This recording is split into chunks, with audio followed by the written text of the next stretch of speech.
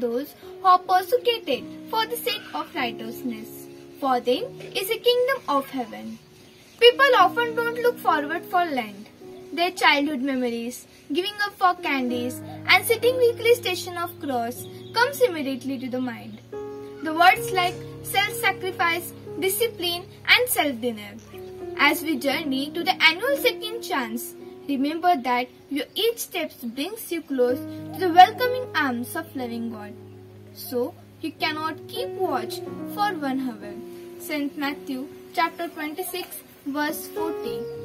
Awake and pray that you may not enter to the temptation. Jesus is overwhelmed by sorrow and by anticipation of what is happening to him.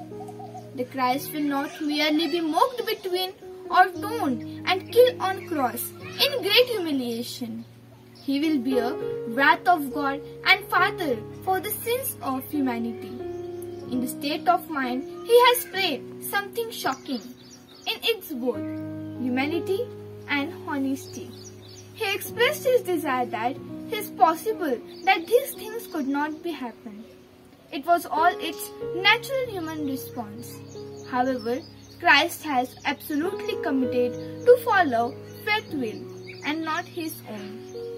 Loved one pains are sacred hours, where one should stay awake and pray, receive strength. Dear friends, let us cultivate the experience of community that prays and strengthens like Gethsemane, where we should pray with Jesus Christ for the pains of others. Jai Jesus Christ.